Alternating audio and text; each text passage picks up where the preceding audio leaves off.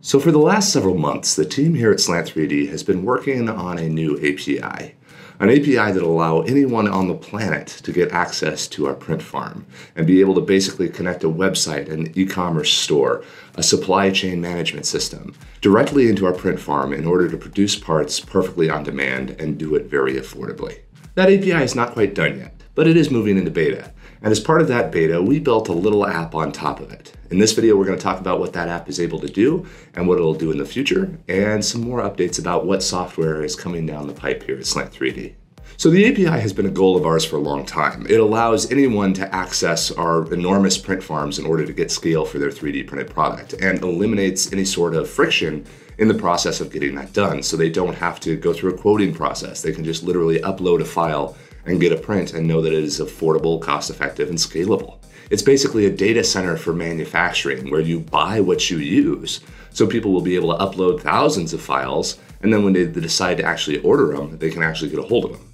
And that system is almost ready to be released, but we want to test it and really test it well before we turn it loose and have somebody build a business on it when it might be potentially building on sand because we missed something there. So we want to test this system very exhaustively. But we want to do that in the real world. There's no way to test a system in a lab and actually know that you are doing it reliably.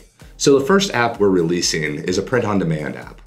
Basically, you have seen many of these before. They have existed for years, but someone is able to upload a file, they get an instant quote for what that file costs, and then they're able to order it and have it shipped to them. That is all this app is, but with a few twists on here.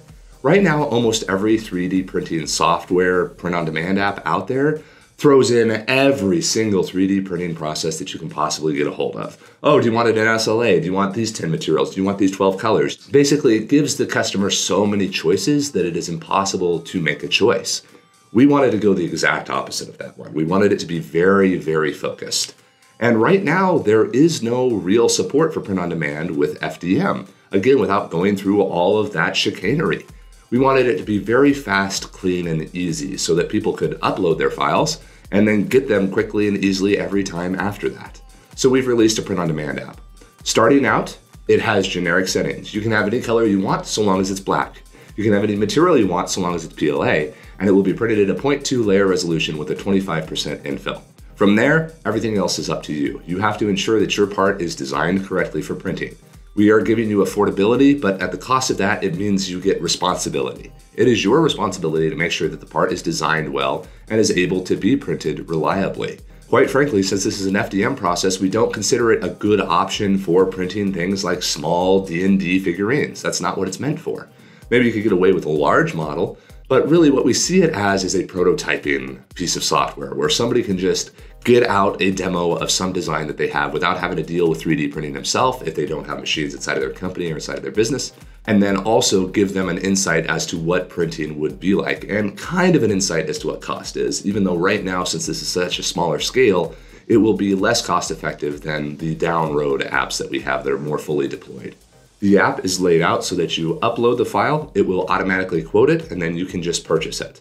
If you are going through as a guest, you will have to sign in every time as a guest and put in your credit card information. If you want to sign up for the app and get a user profile, then it will store every file that you have ever ordered, and anytime you want another one of those files, you can just hit the button, reorder, and it will happen very quickly and you will get your part again. So again, we target this really towards somebody who might have long-term recurring needs for FDM printed parts without having to deal with all the rigmarole that those parts have. This is a beta release, so we do expect that there might be some bugs in the first couple of days. Please bear with us as we launch those, but we would love it if you guys would be willing to go over there and test it out and give us any sort of feedback there, because this is the testing of the API. This app is built on top of our core API, and so long as it is working reliably and we get all the bugs worked out, we will be able to release that API very, very soon in order to give people full access to our print farms at any scale and for whatever their applications might be. It might be an Etsy store, it might be a whole new app, it might be plugging into your video game to print off 3D model assets. We want to give people as quick and ready access to our print farms as we possibly can, so that it's just an invisible warehouse where the shelves make the product. And this is the first step towards that. This print-on-demand app we hope will be useful for folks for prototyping. Over time, we will expand it, give it some more colors and materials based on feedback from all of you guys. But right now, it's meant to be a very simple, concise, and quick and easy to use app to get FDM printed parts very quickly and very reliably for prototyping or for any sort of products that you have that might be black and made out of PLA. Have a great day, everybody.